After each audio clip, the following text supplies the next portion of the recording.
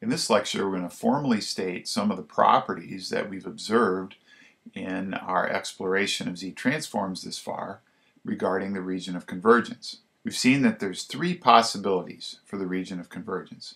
It can lie exterior to a circle of radius r sub r. It can lie interior to a circle, and we had the interior of a circle when we were looking at the non-causal or anti-causal exponential sequence, and it can lie in a ring. Those are the three possibilities that we can have for the region of convergence. In this case, when we had a signal that extended to the right and to the left, it was exponential in both directions. We had an example of the ring. And of course, the ROC cannot contain any poles because the definition of a pole is that x of z is equals to infinity at the pole, which of course corresponds to the Z-transform not existing. Third, if the DTFT exists, that is, the expression for the discrete time Fourier transform is absolutely summable, then it turns out the ROC includes the magnitude z equals 1, that is the unit circle. And this relationship goes the other way as well. If the ROC for the Z-transform includes the unit circle, then the DTFT will exist. And of course, this follows from the fact that the DTFT is defined in terms of the Z-transform by setting z equals e to the j omega. In other words, evaluating z on the unit circle. Next, if x of n is a finite duration sequence, in other words, it's 0 outside of some interval n1 to n2, so for lowercase n less than capital N1, and for lowercase n greater than capital N2, we're assuming that x of n is 0. Well, in this case, the ROC is all the z-plane except possibly z equals 0 or infinity. So for the Z-transform to exist, it has to be absolutely summable. And that's what I've written here, is a sum from little n equals capital N1 to capital N2 of the absolute value of x of n z to the minus n. And that has to be less than infinity. Well, since this sum has a finite number of terms, it's going to converge if all the terms in the sum are finite, and therefore we only have two possibilities we have to exclude. If there's a z inverse term, in other words, if there's a positive n, then we can't have z equals 0 because the inverse would blow up.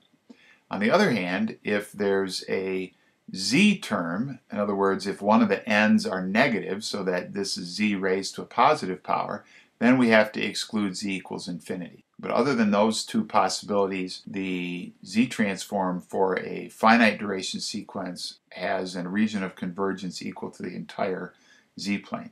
If we have a right-sided signal, as I've drawn here, in other words, it's 0 to the left of some point n2, and it exists to the right of some point n2, possibly going forever, then it turns out that the ROC extends out from the largest magnitude pole, as I've drawn here. So we have several poles for this signal, and the largest one is this one here on the positive real axis. So if we draw a circle of radius equal to the magnitude of that pole, the ROC is the region exterior to that. There's a possibility that z equals infinity would have to be excluded as well. On the other hand, if we have a left-sided signal, in other words, one that is 0 for all values of n greater than some n1, then we know that the ROC lies inside of a circle whose radius is equal to the magnitude of the smallest pole of the system, and with the exception that we might need to exclude z equals 0. We've seen both of these properties play out in our examples of the geometric signals that extend to the right or in the causal direction. We had region of convergence that was outside of a circle. When we had a geometric sequence that extended to the left or in the non-causal direction, we had ROC inside of a circle. And then, of course, the third case is if we have a two-sided signal. In other words, the signal extends in both directions.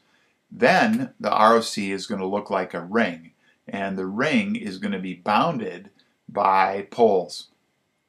So we'll have a pole on the inside surface of the ring, and we'll have a pole on the outside surface of the ring. And we've seen several examples of this as well. The other thing we've noticed is that not all two-sided signals have Z transforms.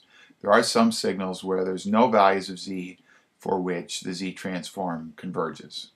Now there's some additional properties that have to do with relating pole locations and region of convergence to the properties of systems, and we'll look at those in a later lecture.